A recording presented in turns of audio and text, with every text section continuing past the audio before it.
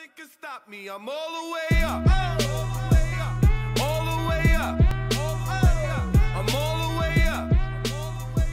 I'm all the way up. Alright guys, what is going on? Quick video today. I just want to cover the topic of clean eating.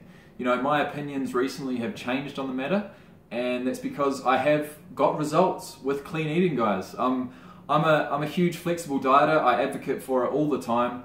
I believe in counting calories, but at the end of the day, I have reduced my body fat from, over 15% down to 10% without tracking a single thing. And it's opened up my eyes to the benefits of clean eating. I think that if you stick to low fat, lowish fat, low sodium, low sugar, clean foods, and you don't overeat, you're gonna get lean. But there does come a certain point where you're going to get a sticking point, alright? If you're eating, until the point that you're satisfied on clean foods, I still believe that you're going to get lean.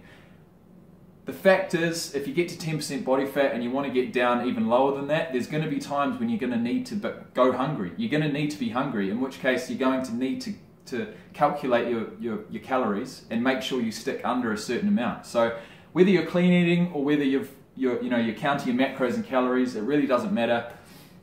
At the end of the day, to cut down any lower than 10% body fat, you're going to need to start tracking something. So I'm at that point right now, so I have started using MyFitnessPal again. But in saying that, flexible dieters get a bad rap because people think that you're using 50% of your diet from shitty junk food. Well, at the end of the day, most flexible dieters are clean eaters, in effect.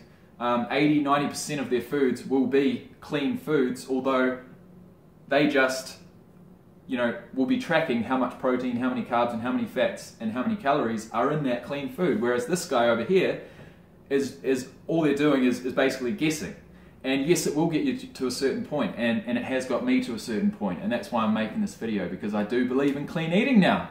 I do believe in that. So someone who's overweight, obese, that's all I'm going to tell them, man. I'm not going to tell them that you need to track anything. I'm just going to tell them what I told you: low fat, low sugar, low sodium. Cut out the junk. No fucking fizzy drink. That can absolutely get fucked.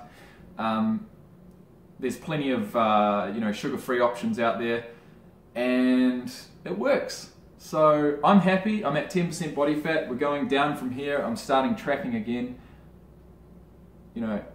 Follow for more. Subscribe for more. Clean eating works to a certain point. That's all I'm going to say. Peace.